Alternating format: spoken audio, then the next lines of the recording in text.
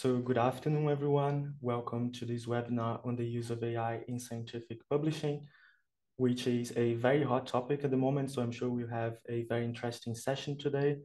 My name is Eduardo Queiroz Alves. I'm EGU's editorial manager, and our speaker today is Dr. Sam Illingworth, who is an associate professor at Edinburgh Napier University, where his research involves using poetry, games, and generative AI to help develop dialogues between scientists and non-scientists and to improve staff and student belonging in higher education. Sam is also executive editor of Geoscience Communication, which is one of the EGU journals. So before I hand over to Sam, I just want to remind you to follow our code of conduct. We will send the link in the chat. I also want to remind you that this session is being recorded and will be made available on EGU's YouTube channel in about a week's time. Please send your questions using the Q&A box, and we will make sure to answer at least some of them after the presentation. So welcome, Sam, and I would like to invite you to give your presentation. Thank you very much, Eduardo, for that invitation, and thanks everyone for coming along today. So as Eduardo pointed out, please do feel free to put your questions into the question and answer function, and we'll pick them up at the end. I'm probably going to speak for about 30 minutes, something like that, and I want to make sure there's lots of times for questions and answers, as this is a hot topic, but it's also rapidly evolving as well. Just to say as well, if anyone wants to follow up with me, my email address is on the slide. So just to start with, Eduardo gave me a very nice introduction there, but a little bit about my own positionality, just in terms of where I sit in terms of commenting on this. So I'm an associate professor at Edinburgh Napier University. My work and research involves using poetry and games and also generative AI as a way of developing dialogues between different communities, scientists and non-scientists, and then also at a more meta level in terms of staff and student belonging within higher education institutes. I'm also the chief executive editor of Geoscience Communication, which is one of the EGU journals. And I am also the founder and editor-in-chief of Consilience, which is the world's first science and poetry journal. So I've got a lot of experience in terms of editorial and also scientific and creative thought, and I'm obviously involved with EGU as well. So this webinar really is an introduction to some of the challenges, opportunities, and developments of AI, both on scientific publishing and communications more generally. It's quite a lot of text, but hopefully I'll be able to present it in an engaging way. And like I say, there's a lot of space at the end for questions because it is a rapidly evolving field. Hopefully by the end of this webinar, you've got a better idea as to the challenges and opportunities that AI presents to science and scientific publishing and science communication, and also a little bit of a better understanding in terms of EGU's official stance on this. I've got some links in there that we'll also share in the chat. So I just want to start off by talking about impact on scientific process and governance. So one of the biggest things we need to worry about is plagiarism. So as I've written there, there's a heightened risk of plagiarism with AI's ability to synthesize and rephrase existing content, necessitating advanced plagiarism detection and attribution verification in scientific communications. What do I mean by this? Well, we all know that whenever we submit our work to a journal, or even when we're doing science in the first place, we shouldn't plagiarize. We should cite and we should reference and we should build on the work of others, but we should do so in a voice that is original and that is ours. Now, from a scientific publishing point of view, when we come to look at work that is submitted to a journal, we tend to get a similarity report that tells us the likelihood that something has been plagiarized. Obviously, there's a degree of interpretation in that. Now, one of the issues that we have with generative AI, such as ChatGPT, such as Claude, etc., is that we can't always tell. Now, with written words, it's sometimes a little bit easier to tell when something's been plagiarized or not. But with creating especially images or figures, sometimes it's very difficult, stroke impossible, to tell where generative AI has used somebody's work without giving it appropriate credit. So basically, we need to be very, very careful with understanding, I'll come on to this in a little bit, how these models are using work and the extent to which we can map, account for, or allow plagiarism to take place. Second thing we need to consider, and this is again in terms of broad scientific process and governance, is that there's implicit bias. So AI systems may harbor implicit biases from training data, which can skew the representation of research findings and influence citation practices in scholarly publications. What do I mean by this? Well, a lot of generative AI is written and developed by a not entirely diverse group of people, predominantly in the West. And a lot of generative AI is trained on the internet, which again is predominantly in the West and tends to be very biased towards certain communities, which aren't diverse and representative of global narratives. So which is what we're trying to be doing in the geosciences, if we're interested in diversifying science and scientific research, one of the ways that we can do this is to make sure that we're looking to authors that come from all over the globe, not just the global south and not just specific countries, but that are truly diverse. However, one of the problems with many of the large language models that make up generative AI is that they have biases in their training data, many of which are slightly opaque. That means that some of these biases come through. So we need to be very, very careful when we're using these models that they don't continue to propagate a lack of diversity that has stymied and stifled scientific development in recent years. There needs to be a governance in data sharing. So as I've written here, the role of AI in scientific publishing calls for robust governance frameworks to ensure the responsibility, sharing, and use of data. So these just don't exist at the moment.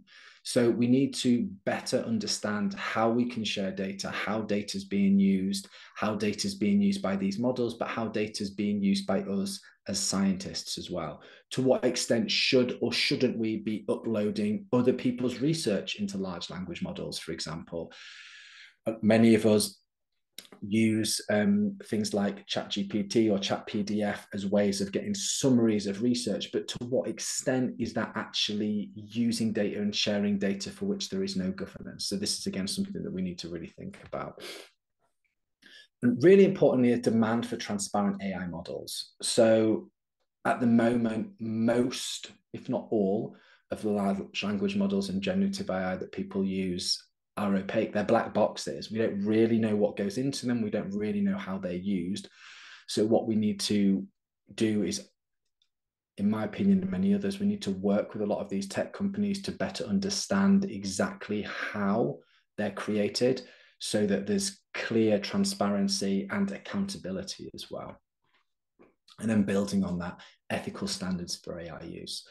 Again, there's been a little bit of work in research in this, but there needs to be much clearer frameworks for ethical guidelines for AI in scientific communication, scientific publishing, and science more generally.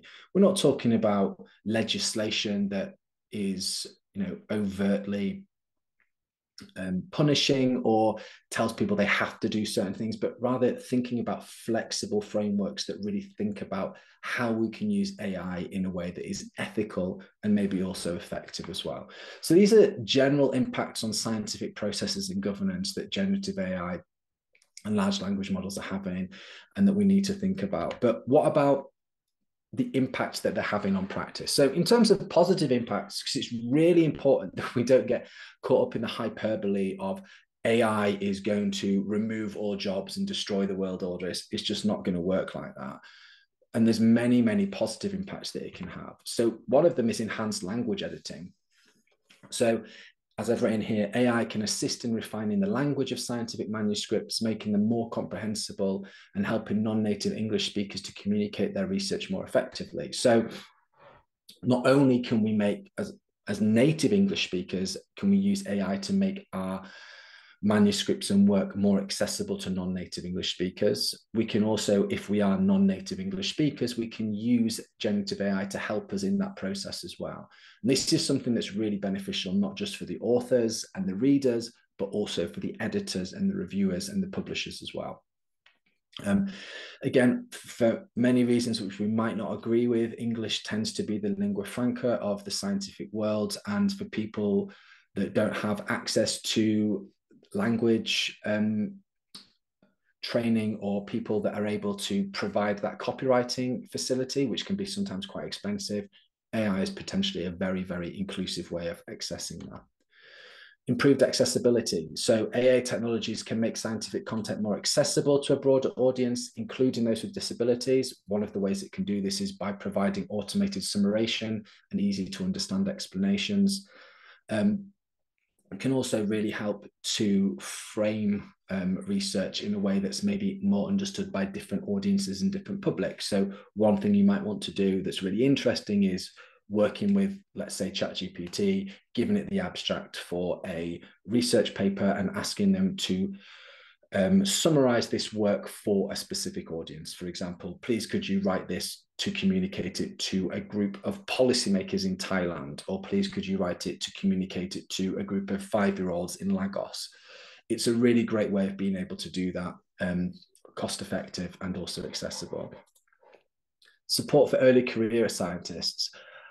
I think it's really, really helpful here. So thinking about my own experiences, sadly a long time ago now, as an early career scientist, it can be overwhelming when you first publish in a manuscript. Like, what do I need to do? What's the processes? How do I write a letter to an editor? All of these things. It can actually really help us with the logistics of that process. Now, I'm not saying that at all. In fact, I'm very, very categorically saying that we should not be using generative AI to write our research papers. But what we can do is we can use it to help us with some of those additional tasks. So, for example, thinking about spell checking, thinking about grammar checking, thinking about drafting a letter to an editor, thinking about, even just asking it on a personal level. I use ChatGPT a lot to ask questions and to interrogate it in terms of, what does publishing landscape look like? What kind of steps might I expect in this journey? So it's a really good way to help to provide support for early career scientists. And then for a publisher, it can also help to streamline some publishing logistics. So again, we would never want to do this just automatically with no checks, but sometimes it can help about tracking, formatting, compliance checks as well, potentially leading to a more efficient publication process. What about negative impacts though? Well, proliferation of misinformation. So AI could inadvertently facilitate the spread of misinformation if the algorithms generating or creating content are not checked for accuracy. We're seeing this already quite substantially. I mean, we can look at we only need to look at what's happening with some of the misuse of AI with regards to the elections that happen in the United States this year. There's a real danger that AI is being used for certain platforms to misrepresent science. We can see it being used by some climate change deniers. We can see it being used by some anti-vaxxers. And it's really important that we think about how AI is being used. And again, for us as scientists and us as researchers, yes, use AI, but don't just take it as read. I mean, it's a tool. Whatever it creates and whatever it presents, we should be using our critical thinking skills and our skills as scientists to interrogate that and not just automatically take it as face value.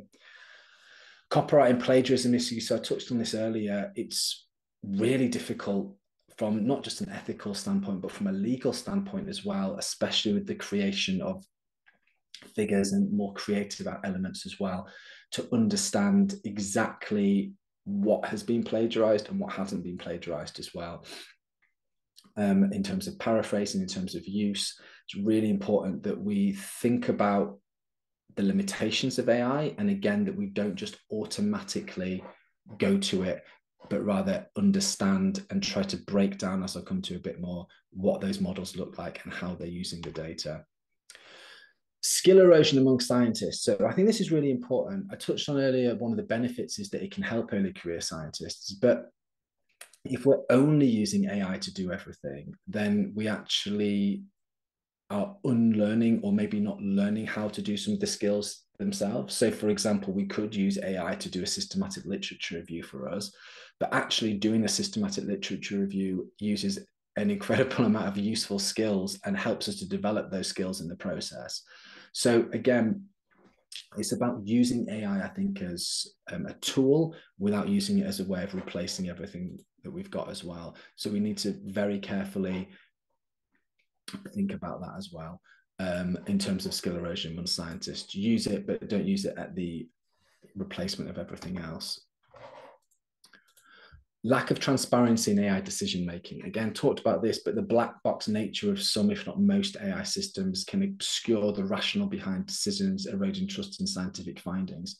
So, as well as the fact that we don't really know what's going on, and the fact that it can proliferate those misconceptions and also those biases, there's a danger that if we overly use AI for our research, and then people are like, well, can we trust that? Like, what is that bot or that large language model actually doing? So again, there's a framing, there's an optics issue there that we need to be aware of. And then bias in scientific narratives. I mean, I've put it quite plainly there that if AI is trained on data reflecting white male Western perspectives, I say this as a white Western man, could it actually reinforce these biases in scientific publishing, marginalizing other groups and perspectives? Lots of us spend a lot of time trying to help diversify the geosciences and to platform the voices of other marginalized communities, but actually, is AI compatible with that? And if not, then what can we do to make it so? So where are the gaps and potential risks for AI on scientific publishing and communications? An absence of an ethics framework. So there really isn't a comprehensive ethics framework for AI applications, and it's something that we need to develop, both in terms of scientific publishing and communication, but also just science more generally. Again, though, I think as well as being potential risks, these are potential opportunities. I think the opportunity to create a framework is a large piece of work, but it would really help us to better understand what those processes are and to make links between different communities as well. Intellectual property and copyright conflicts. So AI's role in generating and disseminating content raises complex issues, less so with the text and much more so, I think, in terms of images and figures and building on people's work without giving it fair attribution. Again, with text, it can be maybe that AI is paraphrasing people's work without giving it credit, which is, again, something that we need to be very careful of. Widening the digital divide. So this is something that I don't think that's talked about enough. So the digital divide is this idea that some people have access to high-speed internet, lots of software, lots of hardware, and other people don't. And those people, to some extent, or to a large extent, are at a huge disadvantage. And we saw this exacerbated largely in the COVID climate. So where we see, for example, people working from home, people being schooled at home. In the UK, at least, there was a huge issue with many school children from more impoverished areas were like having one laptop between 5 or 6 members of the family, which was very, very difficult for them to get any work done. And we know that with a lot of these large language models and generative AI tools, there's a paid version and then there's a free version. But more than that, there's a high-speed internet, there's not having high-speed internet. There's access to the latest software, there's not having access to the latest software. And so we need to make sure that we don't exacerbate this digital divide, and that we also enable those people who don't have access to the premium paid models or the high-speed internet not to be left behind, and that rather than widening, we choose to close that digital divide. And then what I call the Skynet effect. So there's so much hyperbole in the mass media around, the Skynet from the Terminator series, that there's going to be this generative AI is going to create this singularity and this AI that's going to lead to a dystopian control over humanity.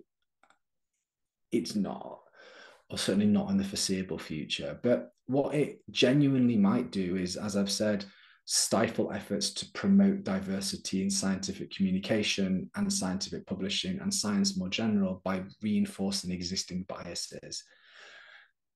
And whatever you read about generative AI in the mass media and social media, whatever, I think those two last points that I've talked about, the digital divide and the diversification of science, are things that don't really get enough talk time. And these are the issues that we need to think about and that are going to proliferate beyond scientific publishing if we're not careful about it.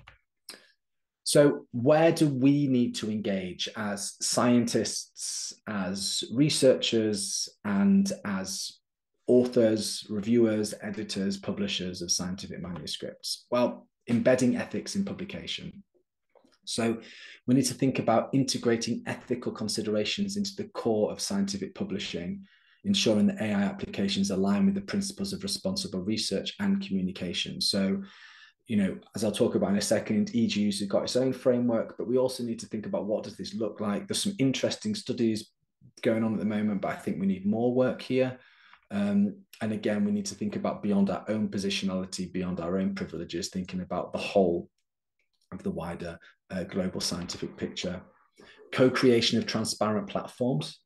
So I think we could embrace the transparent publishing movement spirit to co-create robust, transparent platforms with AI, facilitating equitable knowledge sharing. So this isn't talking about making our own from scratch, but rather working with technology providers.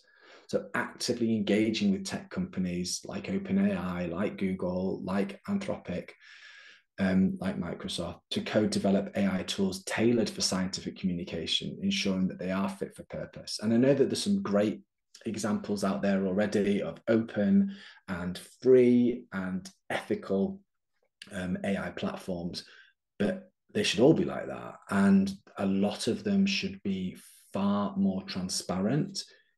And in making those connections and in engaging with various tech companies, we also need to hold them to account. We sadly need to only look at social media to see what can happen when we don't hold these tech companies to account. And there are many opportunities here, but there's also huge opportunities for profit that unfortunately a lot of people see.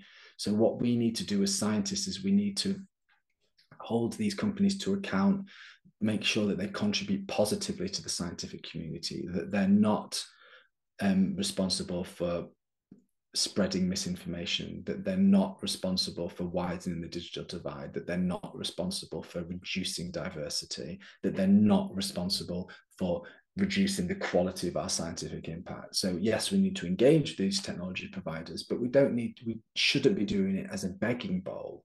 We should be doing it as a way that we use our position as researchers, as world leaders in science, to put pressure on these organizations to make sure that they are doing things in an ethical and diverse and inclusive and above all transparent and scientifically rigorous process.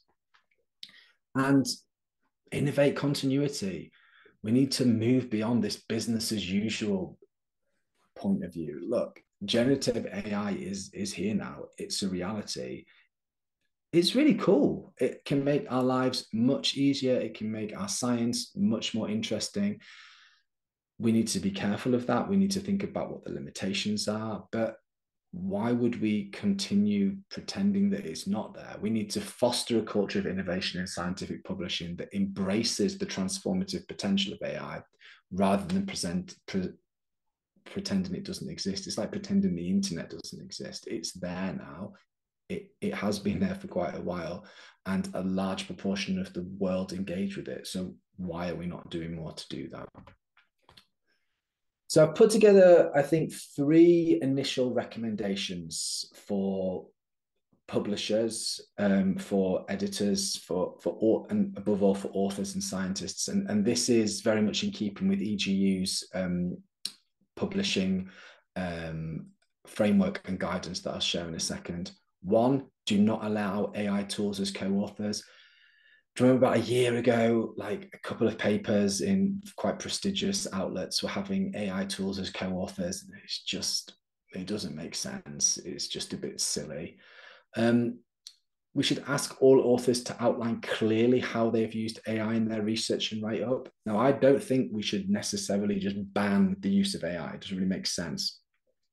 We can especially, and again, we can use AI to improve our language. We can use AI to help paraphrase ourselves.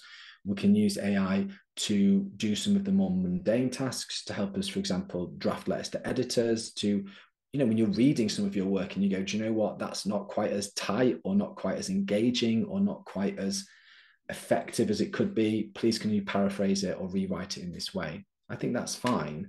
But we need to make sure that as publishers, we're asking our authors how they're using AI. And we give them that opportunity so that we're not punishing them, but we're having that open dialogue and treating the scientists as adults, which they are.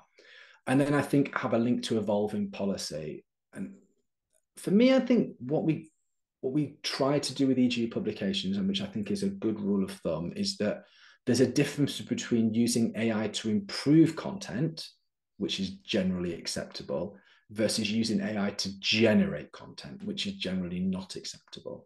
So I think that as a broad rule of thumb is quite good. And again, in addition to that, not just accepting as fact whatever AI produces, but rather questioning it, interrogating it, using it as another data source that we would with anything else. Look, as scientists, we're very good at asking questions. We're very good at being critical, like in a positive way, and, you know, not taking things at face value. And actually, in us doing that, it encourages others to do the same, and actually to treat AI as this great opportunity to develop people's critical thinking skills and questioning of the world as well. So, broad recommendation: don't allow AI as co-authors. Provide a space for authors to be honest about how they've used AI, and then maybe develop policy that enables AI to be used to improve content, but not to create it. So here are the EGU and Copernicus guidelines, which Simon's very kindly shared in the chat. You can scan that QR code as well. But basically, the obligations for authors are: no fictitious names or AI tools are allowed to be listed as authors or co-authors. It's very sensible. Obligation for referees: referee comments and reports should always be written by persons, since they are accountable and responsible for the content they submit. It is not allowed to use AI tools to generate referee comments or reports. And I think this is fair enough, right? Because as a referee, you have quite a large privilege in that you're reading someone else's work that could have taken months, if not years, to create. And using AI to make judgments on that is just not on. It's not cool, and it's just not polite. So please don't do it. And then manuscript submission with EGU and Copernicus journals, we have, I think, a really open way of doing this. Authors have to declare that I am aware that if I used AI tools to generate part of my manuscript, I should describe the usage in either the method section or the acknowledgements. So recently I used ChatGPT to create a figure for a paper. I asked it to do a stylized version of the electromagnetic spectrum for a paper I was submitting to Geoscience Communication. And so I had that in the acknowledgements and in the figure, and I had to tick that box when I was in the manuscript submission as well. So they're the policies that we've got in place at EGU and Copernicus at the moment. I would say this, of course, but I think that they're very balanced, they're very fair. Happy to have a discussion with people in the Q&A as well about what they might think. And then, as I wrap towards the end of my speaking bit, I just wanted to show you this because I think it's hilarious. And this is what we want to avoid. So people might have seen on Twitter about 10 days ago, there was quite a large discussion around this paper. So this is a paper called Cellular Functions of Spermatological spermatogeneal stem cells in relation to JAK-STAT signaling pathway. If you Google that, you will see another image come up that was created by generative AI that is maybe not suitable for a lunchtime webinar, which involves the use of, well, it involves a certain part of a rodent's anatomy, shall we say. But look at this image on the screen. This is an image that was submitted and accepted in a paper as acceptable. It's junk. But anyone who spent any time using generative AI to generate images will know it often presents stuff like this, and it really struggles with using text. What does this mean? It doesn't mean anything. And I think that this reflects incredibly badly on the authors, on the reviewers, on the editor, but also on the journal. I mean, I think allowing something like this through is pretty bad. They have gone on to retract it as well, but again, it's just that thing of don't take everything at face value. Don't assume that it's going to be able to generate something better than you. And again, be very careful, especially with images, as we're not entirely sure where it is or where it isn't plagiarizing as well. Just a reminder that for those people who will be joining us for the EGU General Assembly, either online or virtually, we have an EGU great debate around this, which is entitled Artificial Intelligence in Scientific Publishing, Blessing or Bane. This is convened by the head of the Publications Committee, Barbara Evans, and also by Eduardo. You can scan there to see the session, and I would really strongly encourage people to go along because it is a hot topic and an evolving one as well. So there are a few references that I've used to put together this presentation because it is an evolving field. And there's my contact details as well. I'm going to stop sharing my screen now so that you can see my face, and Eduardo's back as well.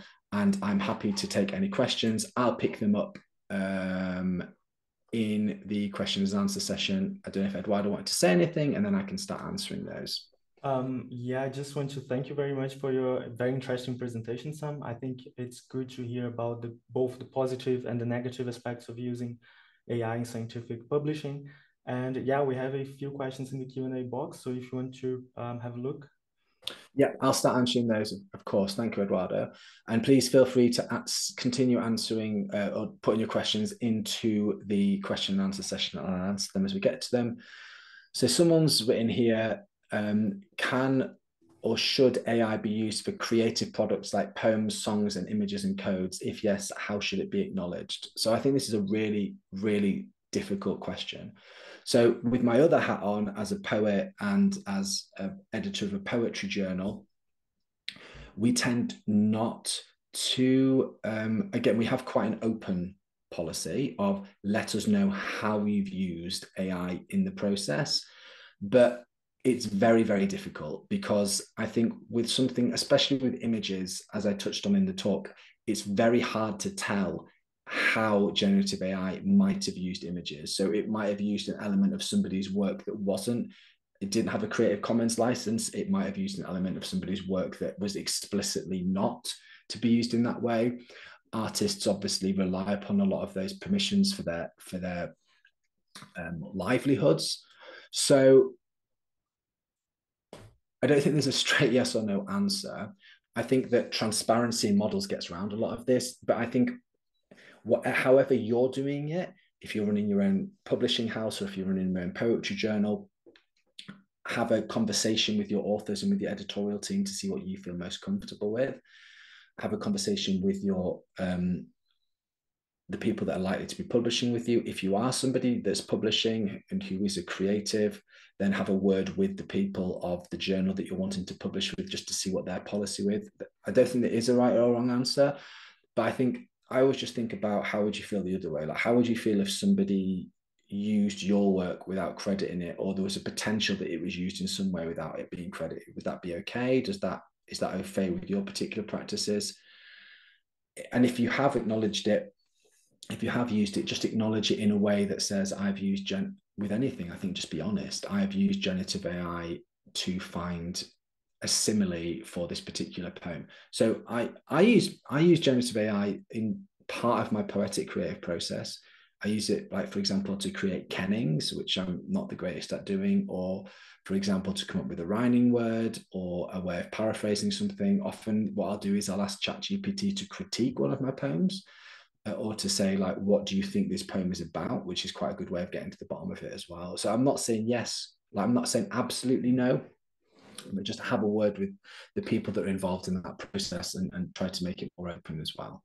So I believe we've answered that question. The next one is, how can one engage with technology providers? Can you suggest some platforms for that? This is such a difficult question.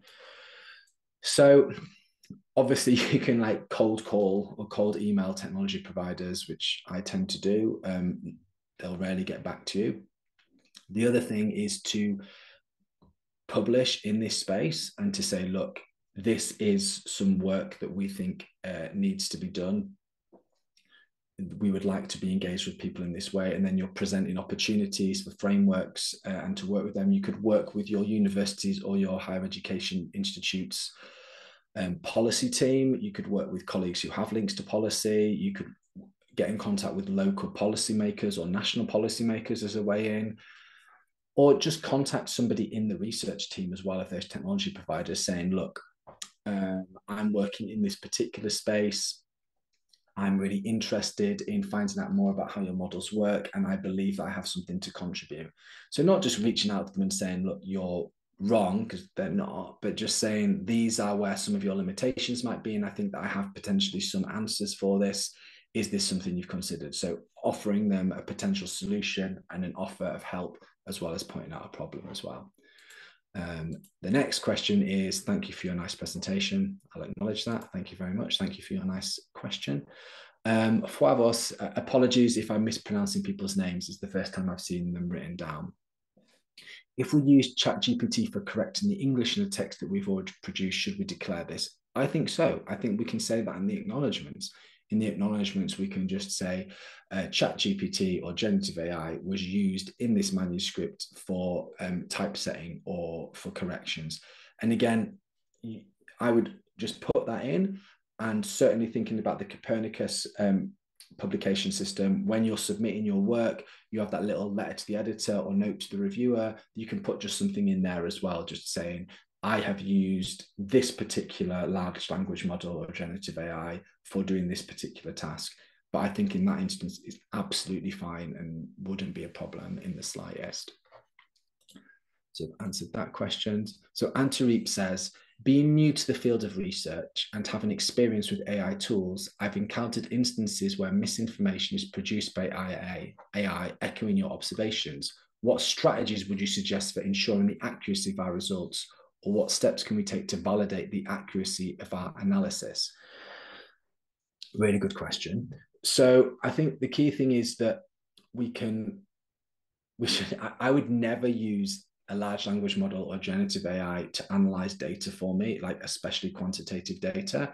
I might use it to compare what I've already got, or I might use it as a starting point, mainly because I just don't know how it's doing that analysis.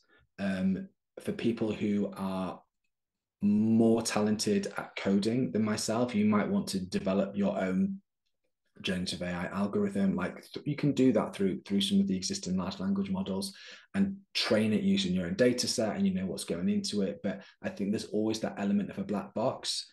I mean, there's elements of black boxes in lots of scientific research. So I think it's whatever you feel most comfortable in, but also bear in mind that you're going to have to report that in your work. And as well as the fact that you want it to stand up to the reviewers and the editors, you want it to stand up to the wider publics who are reading your work as well, so that they can have confidence that the work that you've done has reliability and validity, can be repeated, and has accountability as well.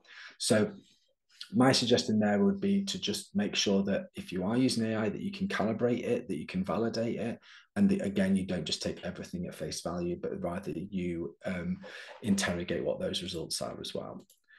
So next question here, which is from Jeroen, which says, thank you for sharing your view on AI. How can we increase the change that research papers are picked up by our AI being on the right side of bias. So how can we increase the chance that research papers are picked up by AI? That's a really good question. So I would say, in terms of just general strategic communication, it's probably about optimizing search engine optimization there. So when you're submitting your work, think about what the abstract is, think about what the keywords are, think about what the plain language summary is, think about how you can share that work more widely anyway. I mean, this is just all good practice anyway. So, are you putting about it on X or Twitter? Are you posting about it on LinkedIn? Have you shared it on Reddit? Have you shared it with the EGU blog network? Have you shared it with your own blog networks? Are you talking on podcasts about it?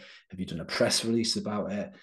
You should be doing this for all of your scientific publications anyway. Have you put it on your email signature so that when people, even away from AI, are searching, they find that? I mean, depending on what model you're using and how you've trained it, like if you're using ChatGPT version 4 and you're asking it to search the web as part of that process, then it'll be beholden to the same search engine optimization as anybody would be. So thinking about how to make your research more visible more generally by talking about those things I've talked about is a way that you will enable it to get more visible through AI as well. And again, just, I guess, increasing your platform and increasing your visibility in that digital space. So we've answered that one. And then the last question from Barbara. Thanks, Barbara. How do you see the future of publishing? Since it might become easier and faster to write papers, will we be flooded by submissions? And what can we as editors and reviewers, but also publishers, do to ensure scientific quality and credibility in publications? Excellent question. So I think even before AI, we can see that the extent to which submissions and publications has just been exponential in the past century, decade, 5 years even. And I think that's only going to increase. I think that there's a danger that many people, there could be a dangerous vicious cycle in that many people who are, okay, we're in a system, sadly, in research where we have publish or perish, where to some extent our personal careers are tied up with the amount of research that we publish, the amount of which is cited, etc. So you could see a vicious cycle in which unscrupulous researchers decided to use AI to create a paper, and then that was picked up by a not very good or ethically unsound publishing house, not EGU or Copernicus, but those that we know are blacklisted, for example, and then publishing it, and then they've got an output. So I think that one of our roles as editors and reviewers and ethically sound publishers is to have these conversations, to be open, to be transparent, but above all, to be scientifically rigorous. And so I don't think we should necessarily automate, turn it in, and others say that they've got automated models that work for finding the use of AI, but then I've used them, they're not particularly great.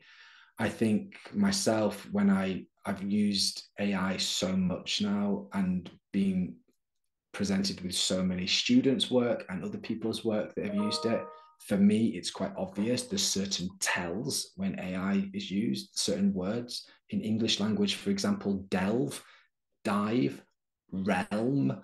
They are all words that crop up quite a lot in the use of generative AI. Certain phrases, certain endeavor is another one that comes up quite a lot. Or again, if suddenly they're using English spelling, then it goes to American spelling. So there's tells, but I think that the future of publishing is the future how it's always been. There's going to be a lot of constraints. There's going to be a lot of people wanting to publish. It's going to make it harder, but we just need to have open and honest conversations with our authors, explain to them that in many instances, there's an element of AI use that's okay, like improving the content of our work, but that in every single instance, everything should be rigorous and valid and shouldn't be taken at face value. And that actually what we'll find is that people will be driven to want to publish with those journals, because journals like ours and journals that have those rigor, but also that transparency and that openness as well. So it's not about shutting the gate, And it's not about opening the gate completely. It's instead about having a dialogue around what that gate might look like. And then another question now, is there an underlying implicit criticism when using AI? Could openly admitting to using AI lead to a perceived reduction in the overall scientific capabilities and skill sets for authors? That is a really good question. I think it comes down to trust.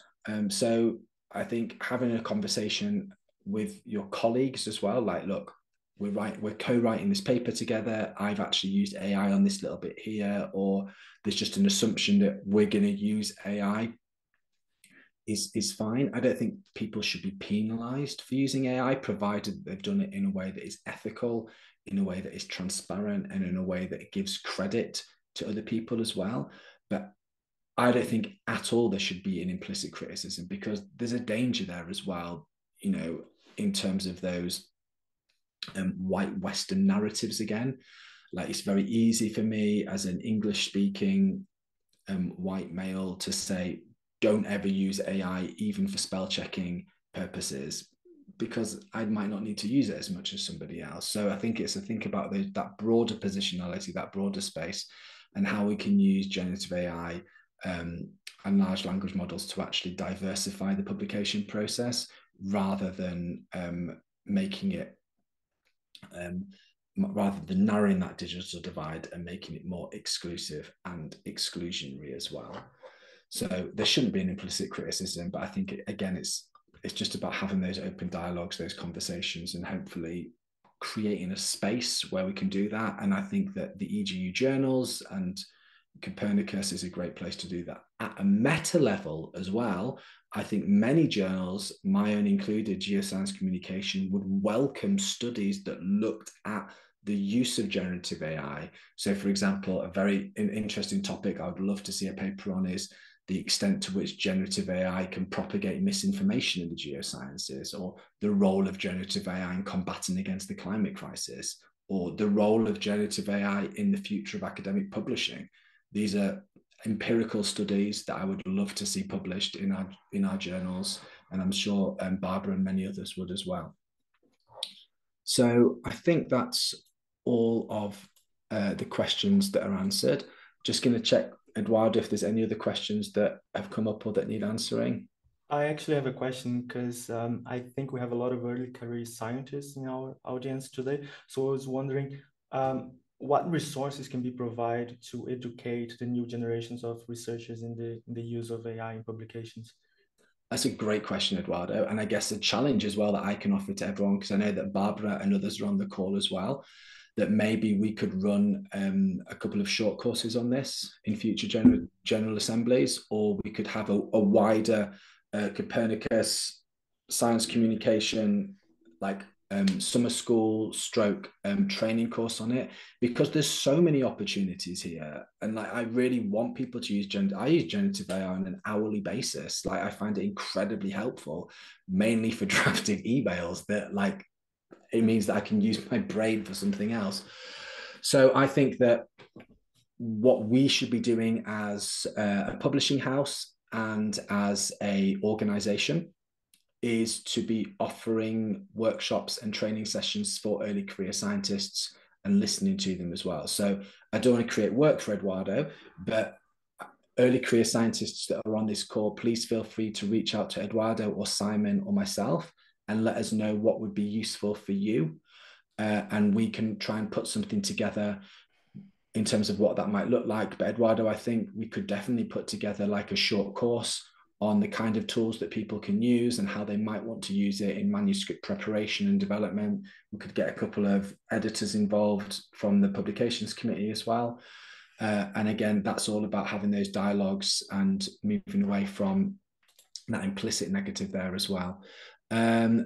Question here from Denis. Hi, Denis. Who thanks me for my presentation. Thank you, Denis. Great question. And don't you think that generative AI will just enhance current scientific misbehavior? This is a very, very politely word of putting it. I think it could, Denis. I think that there's always going to be rogues and people in the scientific community and outside of the scientific community that don't abide by the same standards and ethical principles that many of us have built our careers around. But I think it's really important that we don't bury our head in the sand, because otherwise what will happen is that generative AI will be used by other people and not by us. And it can be a great tool for good, and it can be a tool to really help us. And eventually, once we better understand what these models are and we're involved in the co-creation and development of them, we probably can use them for analysis with a greater degree of understanding and compatibility and trust. So I think that it could enhance current scientific misbehaviors if left unchecked, but part of that uncheckedness is when we don't talk about it. So we need to have these dialogues, we need to have these conversations. And especially if anybody's listening who are from these tech companies as well, we welcome the opportunity to talk to you, to co-create those spaces as well. But certainly in action for Eduardo, Simon and myself, I guess going forward is to think about maybe, hopefully people have found this webinar useful as a slightly one-way exchange of information, but we can certainly look at putting together some opportunities for how we might provide early career scientists with opportunities for using generative AI to help develop their research skills going forward as well. Actually, this makes me think of, so EDU offers peer review training, as you know, and definitely this is a topic that we should also discuss in our next peer review training. So the use of AI in peer review, probably. Exactly. So one thing that people might want to think about, and I'm saying this is a personal opinion rather than in any way endorsed opinion at all, is even though you don't want to give the paper to AI and say peer review this. That's not good. But what you might want to do is you might want to peer review it yourself, make a list of bullet points, but you might not necessarily be good at feeding that back in a constructive and critical way that can be really difficult when you're doing peer review for the first time. So you might instead want to give a prompt to generative AI, and again, effective prompt writing is something we can develop as skill set, to say, imagine that you are a very collaborative and helpful and constructive reviewer. Please, can you take these bullet points and turn it into a review that is coherent, that is encouraging, and that is engaging? And I think that would be a really effective way of using it, and would especially help those people who are new to peer review or where English might not be their first language as well. And sometimes that nuance can be lost. So I think that would be something we could definitely do for peer reviewers. So it goes back again to that thing you mentioned in your presentation, the difference between using AI to generate content and actually structuring your ideas in a very engaging way and exactly helpful. And response to reviewers as well, like thinking about these are the points that I want to make, but sometimes getting that tone, especially when you're not a native speaker, can be very difficult between rolling over and being aggressively defensive. And I struggle with that as a native speaker. And I think that generative AI is a way that can just help with that. But again, what we should not be doing is just giving it the paper and saying, please write the reviewer comments or please do the review, as I don't think it's respectful or helpful in that way at all. Okay. I have another question, because you mentioned the erosion of the skills of scientists when they use AI in a not so responsible way. So I was going to ask you, how can we define acceptable limits for the use of AI in publications without compromising originality and independent thought? Yeah, I think that's a more broad thing with science more generally, right? It's just like you wouldn't, thinking about doing your PhD, like when you do your PhD, you do your literature review. There's a lot of failure, but there's a lot of trial by error. And there's an eventual success as well. And we don't want to remove that process. I'm not saying that we have to make things hard for sake's sake, but you can't learn how to do something by just putting it into a model. You have to understand how it works. So I don't think that we necessarily need to say there's a limit, but rather we need to explain. And if it helps, a rule of thumb that I have when I'm using generative AI is I will never use it to do something that I couldn't do.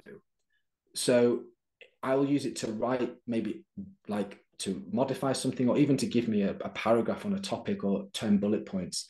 But I know I could do that. So I'm then able to sense check it and look into it and to interrogate it as well. And so that's a rule of thumb that I have that we might want to offer to other people as well going forward. But I think that's a good, I guess, a good rule of thumb to have. Okay, thank you very much.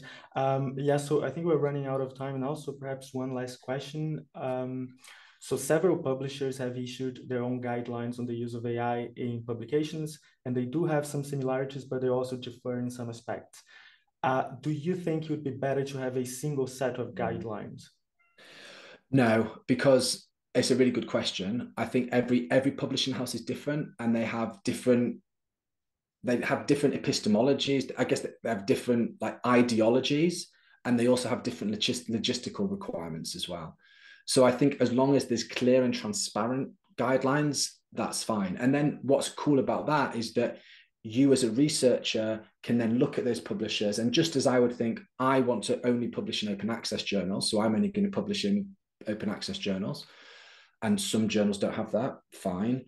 I might say as a researcher, I only want to publish in a journal that has this particular attitude towards generative AI. So again, offering that choice, but being upfront about it is great. And I just think that as long as there's a clear policy, they're going to be different because different publishing houses are different by that respect. That's a great question, Eduardo. Okay, thank you, Sam. Are there any further questions? I think that's all of it. And I think we're almost on the hour, so good timing as well. Okay, yeah, so yeah, time's up now. So thank you very much, Sam, for presenting to us today. And thank you everyone online for attending and participating. Yeah, thank you and goodbye. Thanks everyone. Bye now.